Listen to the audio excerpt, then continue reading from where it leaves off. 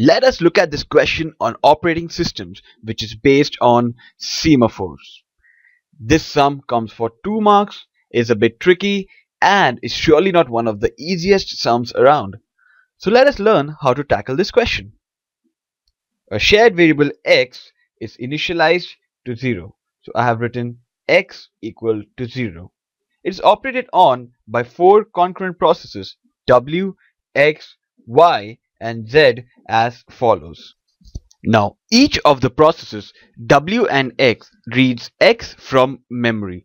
So from this we know that x is in the memory or the RAM. So I can write it like this. I can denote it by a box.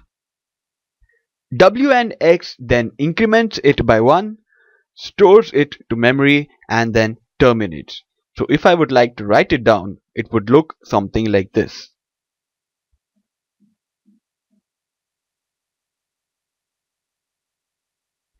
Each of the processes y and z reads x from memory, decrements it by 2, and stores it to the memory and then terminates. So if I have to write that, it will look something like this.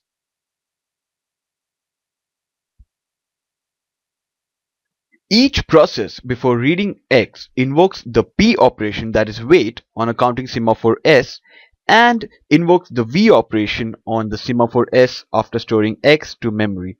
What does this mean? We have a semaphore S, and as we know, S is initialized to 2. So we have S equal to 2.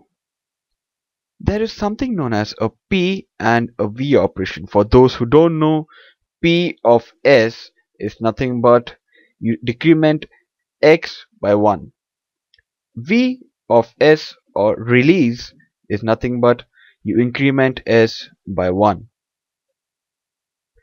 Decoding this question, it will look something like this. Hence, this section of code is actually guarded by P of S and V of S, that is wait and signal operations respectively. Now S equal to 2 only tells me that 2 processes can enter the section of code at the same time and not more than 2. What is the maximum possible value of x after all the processes complete execution? When I mean all, it tells me w, x, y, z should complete execution of its code once. Now, when a process is executing on the CPU allocates some registers of itself to the process for the process personal purposes. So, when the process W reads the small variable x, it will actually store the value of x in a particular register. So let me draw a box and let me name it as register of W for the time being. Similarly, drawing the registers for all the other process I get. The question asks us to find the maximum value of x. Now, how do we find the maximum value of x? For that, we need to develop a logic of semaphores because it is not that easy. But for now, I will give you the answer directly. Hope that helps you develop your logic. Now, as I mentioned earlier, since the value of capital S is 2, only 2 processes can enter the section of code at the same time.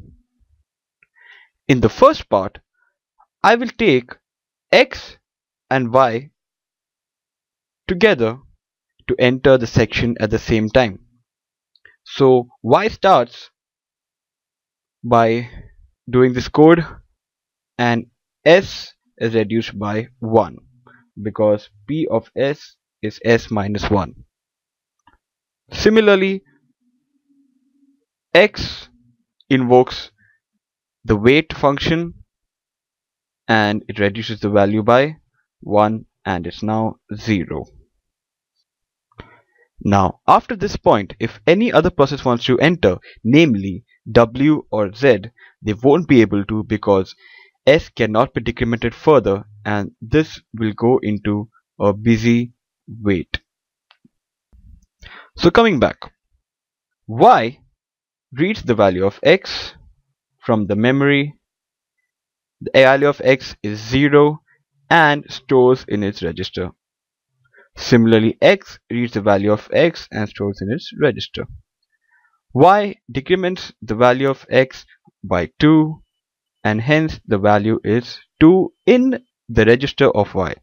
Similarly, x increments the value of x and it's 1.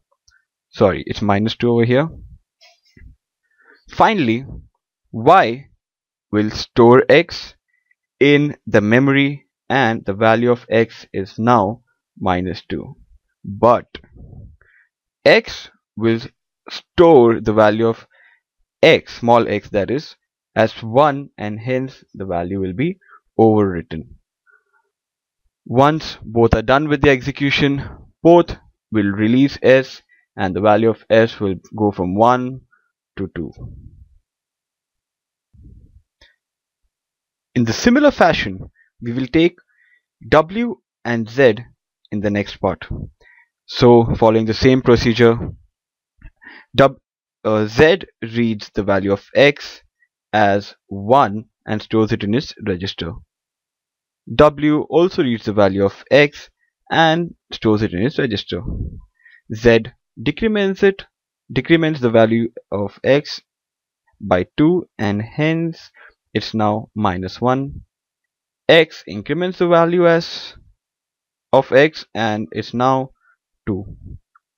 The same way, if z stores it first, the value of minus 1 is stored and x is replaced as minus 1. And finally, w stores the value of x as 2 and hence x can become 2. And finally, they release the variables in the same way and hence the answer is 2. That is the maximum possible value of x. The mistake that students make is not considering memory and register, and that's when they get the values other than 2. I hope this is clear. If you like this video, please subscribe to our channel and support us. Thank you.